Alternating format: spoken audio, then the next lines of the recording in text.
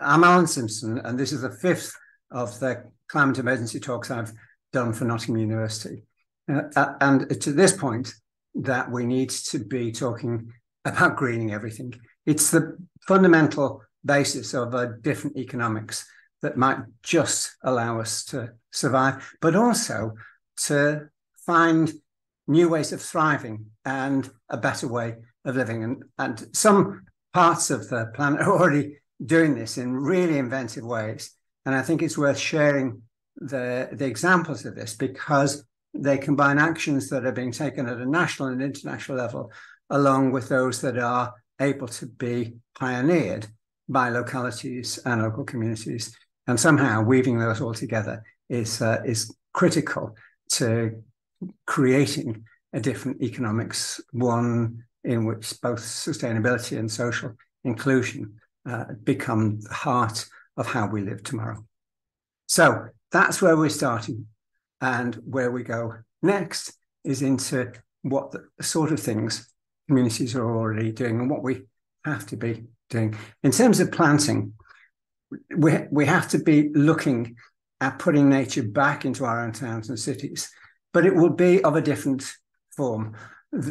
Many of those who are already working in the sort of urban renewal nature part of the agenda understand that in terms of plantings, what we have to be considering is the planting of drought-resistant trees and shrubs, such that they are able to withstand both summer drought and heat waves and the winter and spring or autumn floods and turbulent downpours that exceed the amount of rain that towns and cities and communities are having to deal with historically. So that's the planting of what we plant and where we plant it is critical to the part of the rethink. It's also a huge value addition to the nature of the economy. If we do it properly, the estimate is that it's almost £4 billion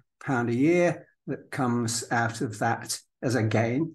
And even before you begin to account for the amount of carbon dioxide that is absorbed, the reduction of pollution that takes place, and the role of urban cooling that comes as part of the contribution. This is an essential part of a new economics of well-being. Some places are already doing this. I think that the example in Paris of the program of vertical gardens that the mayor has pursued is just outstanding. 100 acres of vertical gardens have already been put in place.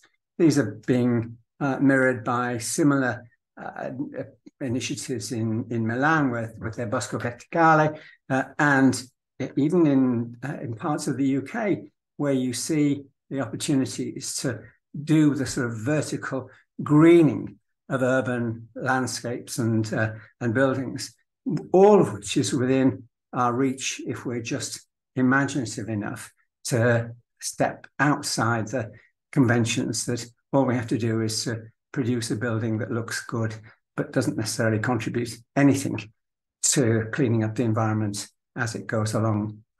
But this can begin at university levels as well.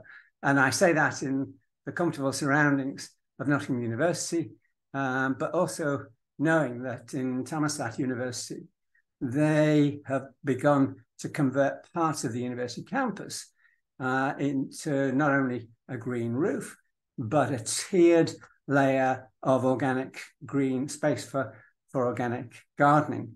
And we need to look at this fantastic amount of green space that universities have on their campuses and ask ourselves, well, where are the partnerships with local food growing communities? Where's the use of those landscapes to develop an inclusive approach to urban renewal, such that we re-green and socialize the process of re-greening our towns and cities?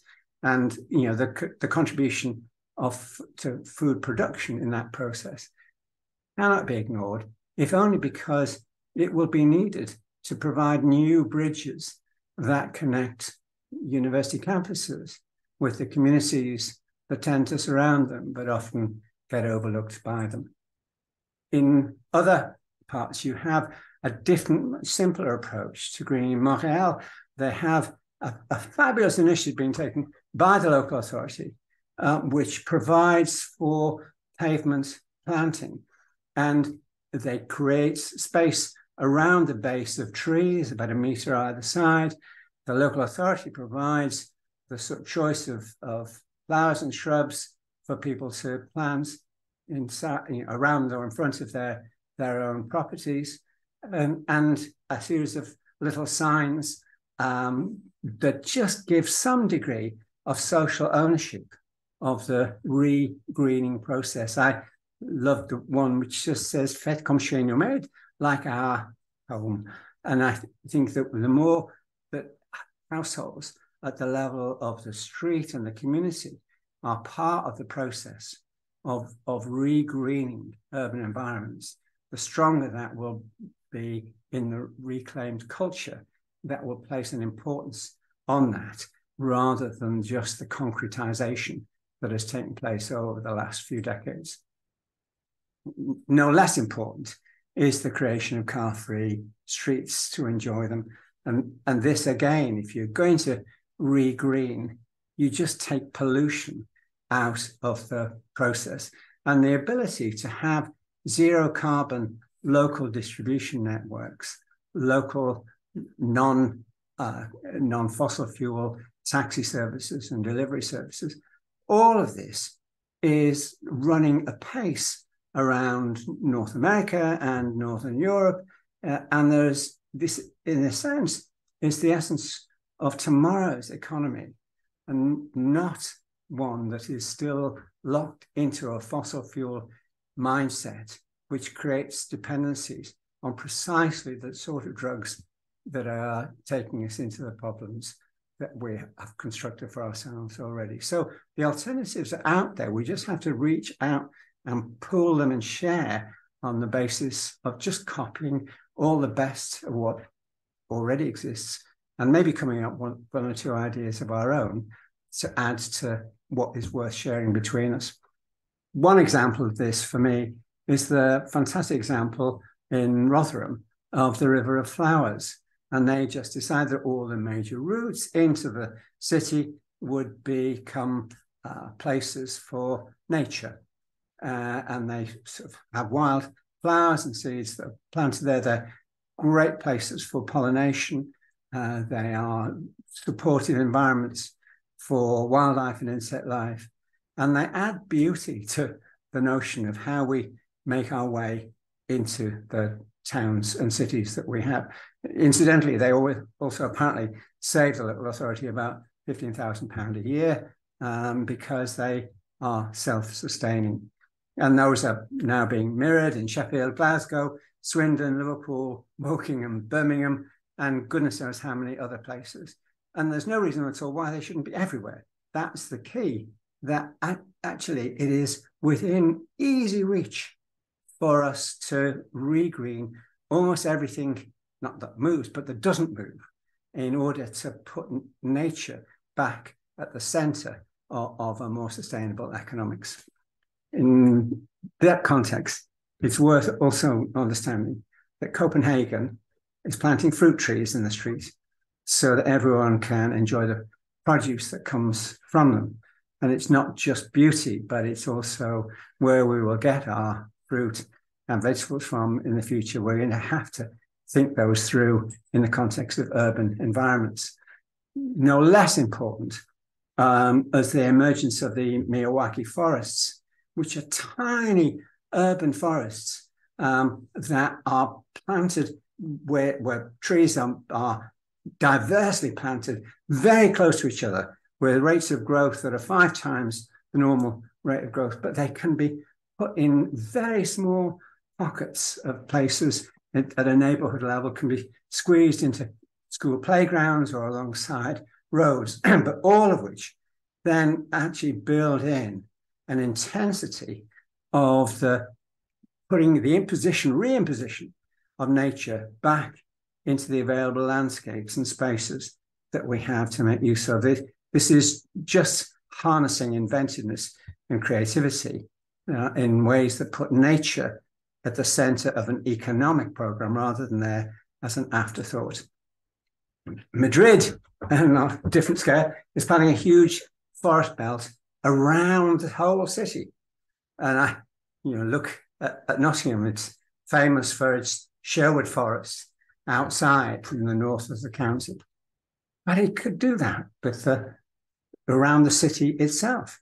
What if we were to come up with a plan that surrounded the city with this ring of trees that breathe life back into the urban environment? We could even call it Nottingham Forest. Well, maybe not that wouldn't go down with Notts County supporters, but for forest supporters, it would. And for those who lived within the notion of the forest environment, it would send a different message out about how we want to live, have to live much more in harmony with the nature that we are fundamentally dependent on for our own survival.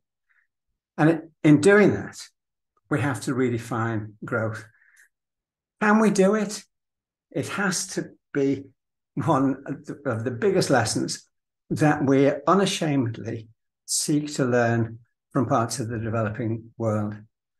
Often I hear the argument that all this is fine and good, but it's not affordable and it's not doable on a scale, and it's not economically justifiable. Growth in conventional terms is now part of the problem. Productivity as a notion is part of the problem, because both of those ignore the consequences of the waste that comes as part of the process and whose responsibility it is to clear up and reprocess that waste. It's always been palmed off on other succeeding generations who will be presumed to have a better idea on how to clean up today's mess. Well, we can't kick the can down that road any longer.